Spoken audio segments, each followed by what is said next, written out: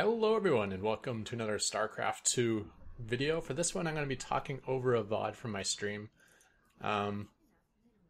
Just to discuss my TVT opener and basic strategy, and it's very different than probably anything you've seen in TVT if you're new to my YouTube channel. It's not going to be like a barracks first Reaper or a gas first into some sort of starport play. It's going to sound insane, but we're actually going to take our third base before our natural. We're going to get a full turret ring. We're going to planetary at our natural and our third. I know it sounds ridiculous. And we're going to tech straight into Mass Raven. And it might sound insane, but I do use it at the Mass League level without having too good of mechanics. And this is a GM player from EU that we're playing at the moment. So we can see how this works out. So the SCV that builds our depot is going to be the one I send out to scout. I like to get there early, specifically before there's a possibility of a quick wall off. Although in a 4-player map, that's still a possibility. Because it's very important to know when your opponent took his gas. If you see when he takes his gas, you can tell if he's opening Reaper. You can tell if he went gas before barracks, and then he lets you know like how early you need that turret ring against possible starport play. So this is going to be a 1-Rax expand on no gas. And depending on what we scout, we may actually even get 3 command centers before taking our gas. So now we're getting the scouting now. It looks like it's going to be a gas first build. Just checking the gas. You can see, yep, around 40 to 60 gas is gone, so that's definitely a gas first opener.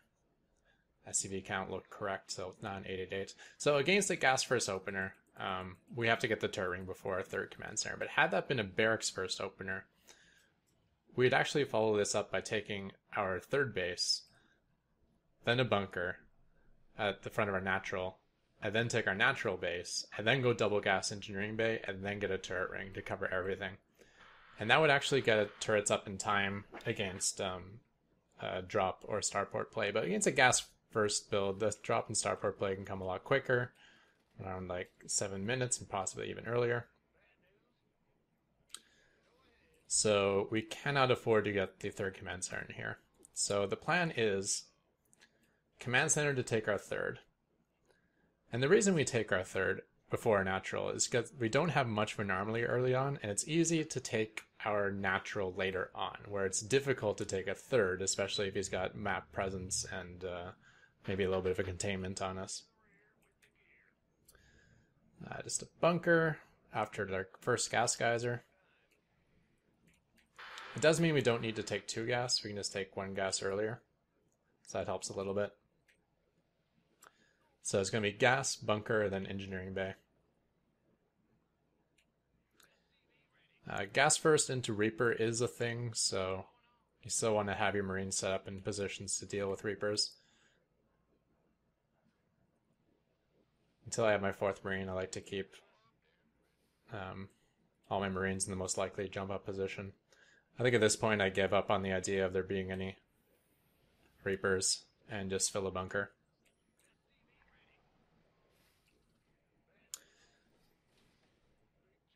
So we need 2 turrets at our third for this ring, so we're actually going to transport 2 of them over there.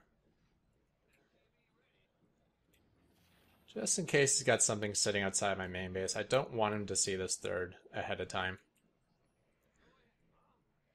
Not that he could kill the third at this point in the game, it would still turn into a planetary in time, but he could kill the SCVs, which means the missile turrets won't get up like at this point in the game, which means, you know, a fast Banshee could all of a sudden become a huge harassment threat.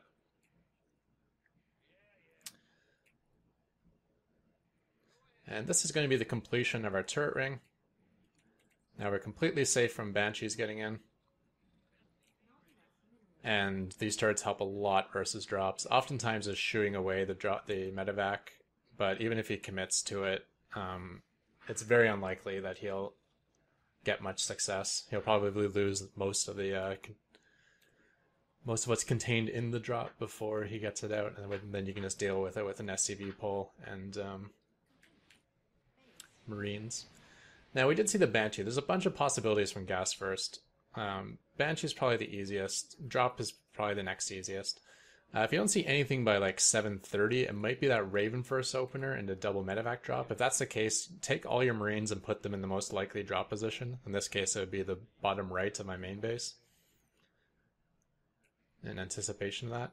And then the last one, which is the least likely but also most difficult to deal with, is a one base all in off of gas first, which would be heavy in the tank count. And if he did that and attacked straight into my natural and pushed quickly before I could get a PF at my natural, or any defense at the top of my ramp in my main, I would probably be dead. If he attacks your third, you're fine. You can just stall with the planetary. And you spend a lot of money repairing, but it's okay because you're up 3 bases to 1. Once the turret ring's complete, we take the third command center at our natural. We get our factory, we get high-sec auto-tracking, which is turret range, and more importantly, planetary fortress range, which is actually important versus siege tanks. You wouldn't think so, but it is. And getting all 6 gas geysers as we can afford it.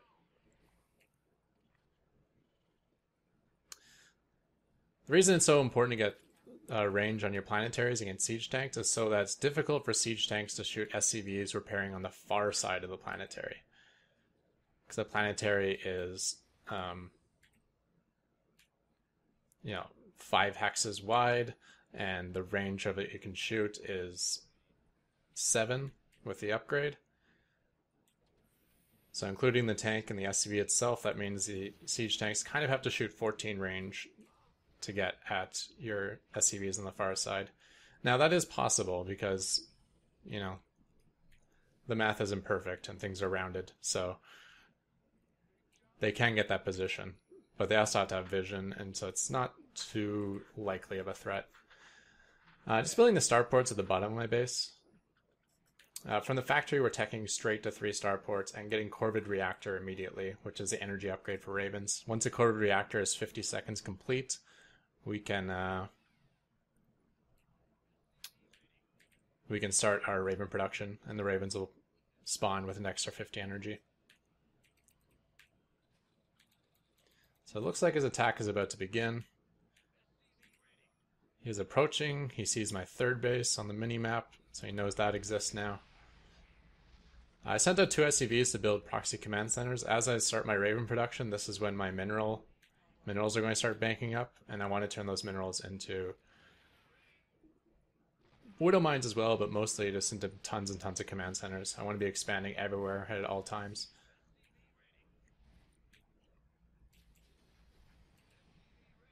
So we're just repairing against these siege tanks. It's good to be economical against repairing against siege tanks because the tanks will always arrive before you have Ravens. So against 2 tanks, you want 4 SCVs repairing. Against 1 tank, you want 2 SCVs repairing. Against 3 tanks, you want 5.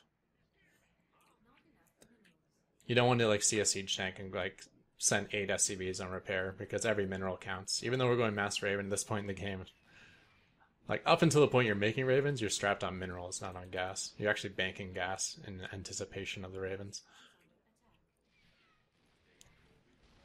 Because there is only 1 orbital for mules in this build.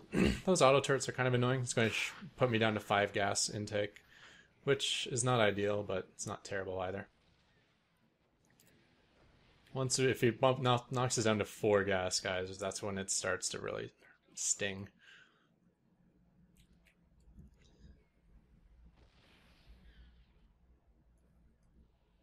So we're just going to try to avoid those Vikings, pick off the second siege tank.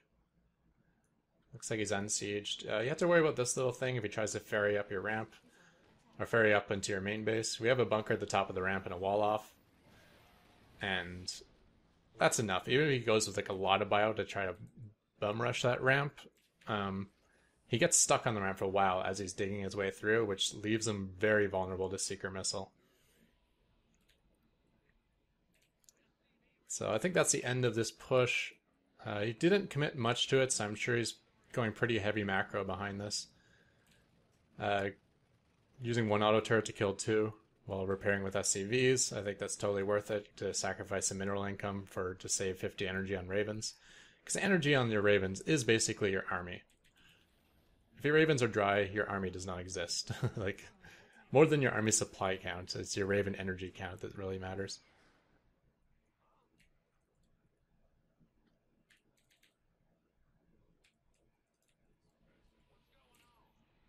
All right, so getting that Widow Mine production going. So with Widow Mines, I like to spread them all over the map, almost like creep spread. Put them like one scan apart from each other, and it gives you really good map vision. And typically, the worst case scenario is they launch, they kill a Marine, and then your opponent scans and kills a Widow Mine. So you get a Marine and one less mule from your opponent for every Widow Mine. Plus, you get lots of map vision. Now, it takes 2 Seekers to kill a Siege Tank, but if 2 Siege Tanks are next to each other, it only takes 3 Seekers. You put 2 on one, 1 on the other. And if 3 Siege Tanks are set up in the shape of like a triangle, for instance, you can kill all 3 of them by putting 1 Seeker on each. And it's very important to know this, because being efficient with your Raven energy, once again, as we covered it, your Raven energy is your army, so I've seen Flash lose games because his Ravens ran out of energy and he was over Seekering Siege Tanks. So it's important not to do that. So that's an example there of 2 Siege Tanks that can die to just 3 Seeker missiles. I do Seeker Widow Mines. It seems like a waste, but if you just use an auto turret, he has time to pick up and run away, like lots of time to pick up and run away. And 1 Seeker is cheaper than 2 auto turrets, so. The other nice thing about Seeker Missile is there's no attack warning for it until it hits. So if you cast Seekers on, say, like an SCV line, he doesn't hear any attack warning until it's already committed and blown up the SCV line. Here I do see Thors. Thors can be a big issue, so I'm going to add a lot of barracks. My answer to Thor is to start Marauder production.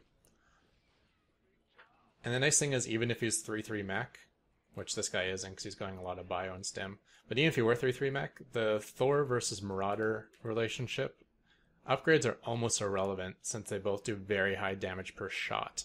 It means the armor and attack upgrades have very negligible effect.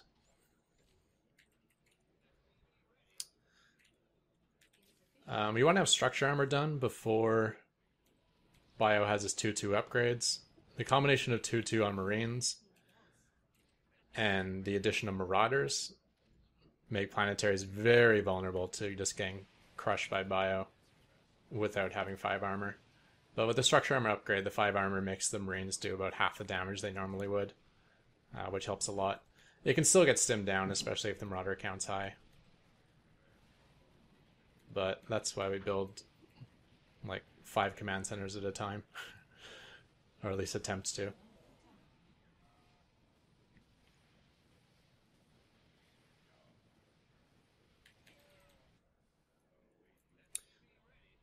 So keeping that harassment force on the right, while we have our backup Ravens on the left. That way I can hit from 2 different angles, or I can defend with one set and attack with the other.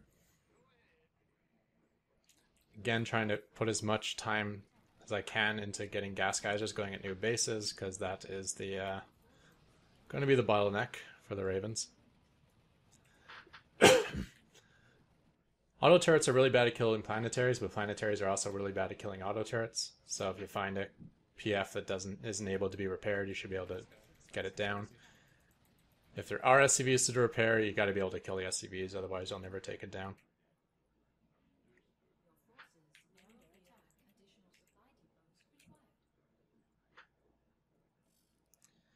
My SCV count's actually not as high as it typically is. I like to usually get around to 90, which I think classically sounds like too much, but Ravens are only 2 supply. You don't have to worry about saving a ton of army supply for Ravens. I mean, realistically, 40 Ravens is more than enough, and then maybe 20 supply of Widow Mines leaves you with 100 supply worth of SCVs available, if wanted.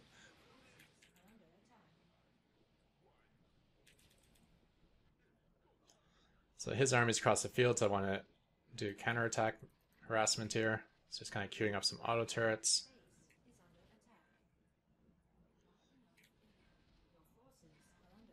Feel like he'll be busy, so I can probably kill off the repairing SCVs there.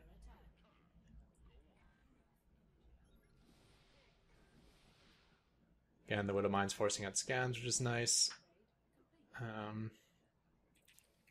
Continuing to try to expand.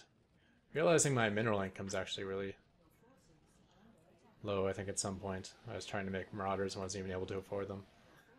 The planetaries do go down. It's nice to leave space near the ramp of your main, and just all your new command centers you're making, make them there, so in a spot like this, you can actually turn them into emergency planetaries to protect your production. Because it can get really chaotic, especially when it gets all base tradey like this. But my planetaries and Marauders did kill off all of his bio, so he just has a handful of Thors left over there. And it looks like what's left of that is dying. He might have pulled some of the Thors home, actually.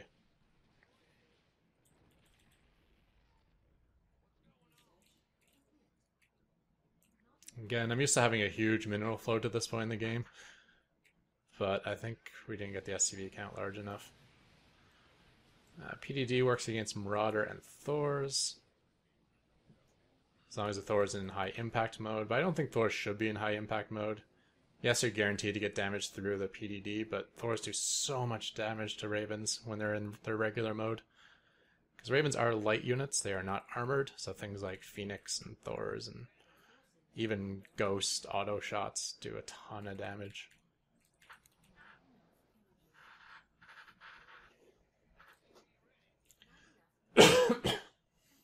Ghosts actually aren't too difficult with this.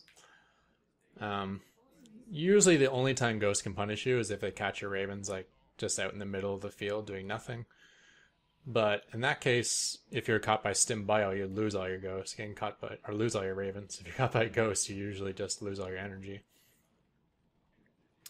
And if you have your Ravens defensive, like behind planetaries, you know, you can cast your Seekers and move back before any EMP will hit. So at this point, we got him pretty crippled on his 3 bases.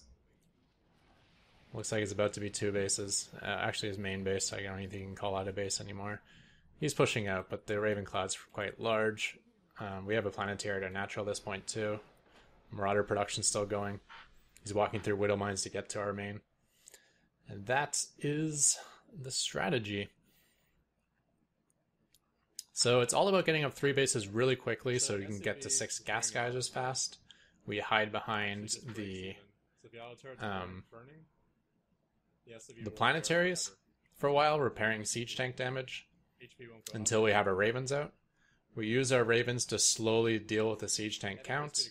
You know, the siege tanks will be popping out at more or less the same rate, but your ability to cast Seeker missiles will keep increasing in its rate as you add more and more Ravens, and your existing Ravens regenerate their energy. And then once you hit the tipping point of where he has to go back, or we kill off his siege tanks, that's when our Ravens can go full offense. Be smart where you rally your Ravens to. Like if you're attacking on the right side of the map, you may want to rally your Ravens to the leftmost points of your bases, because that's like furthest away from where your existing Ravencloud is. Just kind of anticipate like where he'd be attacking. Plus you'll have hopefully a lot of map vision with Widow Mines you're putting out on the map, which is a good way to spend through the minerals. If you're hitting like a supply max situation, you might want to switch from Widow Mines to Hellions. I find that Hellions are kind of like zero supply because you build them and then you immediately throw them away and send in one of the mineral lines. Even if he has a planetary, you can like hold position them behind the minerals, and that's something he has to go and deal with, which is super annoying for him. Whereas Widow Mines is something you put on the field and it always takes up supply, at least until they're killed. But if you're reaching a supply max situation, there's a good chance you've already won the game. So with that, we'll call it the end of this video. I hope you guys enjoyed it. Once again, the build is Command Center at your 3rd, followed by a turret ring, followed by Command Center at your natural, and that is if you're up against gas first. If you're up against barracks first, you actually get all 3 Command Centers, then double gas, engineering bay, and turret ring. You can check my YouTube channel. I do this build all the time, so just find any TVT and find the scenario that you're facing, and it's lots of examples there. So with that, I'm going to call it the end of the video. Thank you everyone for tuning in. Check the description for a thumbs up link, and I'm out of here. Goodbye.